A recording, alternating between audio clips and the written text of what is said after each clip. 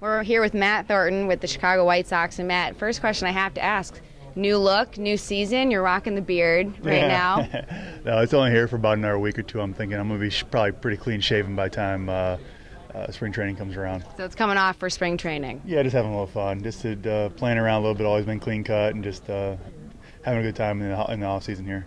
Sounds good. How is the bullpen going to look this season? What are your impressions of it? Strong. You have a lot of guys that got their first full season under their belt. Some good veterans out there. Adam, Matt Lindstrom. Going to be a lot of fun. Got some great arms out there. And it's just about going out and executing your pitches and doing the job. You talked about adding, a veteran like Lindstrom, but you do have a young pitching staff as well. Any concerns there down the stretch? I think last year being in a pennant chase all season long helped them all a lot, and got them some great experience and going to come in fresh, ready to go, and know what we expect for a full season.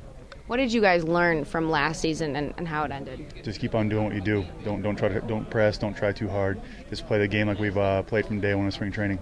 What are your predictions about this season? What can fans expect? Winning. What's your favorite thing that you did this off season? Time with my daughter. Yeah. And what did she think of the beard?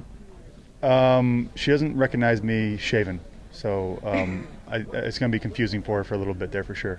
And I do actually ask you, too, about losing A.J. Przinsky. What is that going to mean for the pitching staff, being that he not only was important to you guys, but to the team as a leader as well? A.J. has been part of this organization for a long time. He's a great piece of our clubhouse, and he'll be missed, but at the same time, that's the game of baseball. You expect it. And you did pick up, someone like Lindstrom. What does that mean to you guys and the staff? I know Matty a lot. He's a high energy, great guy, great arm.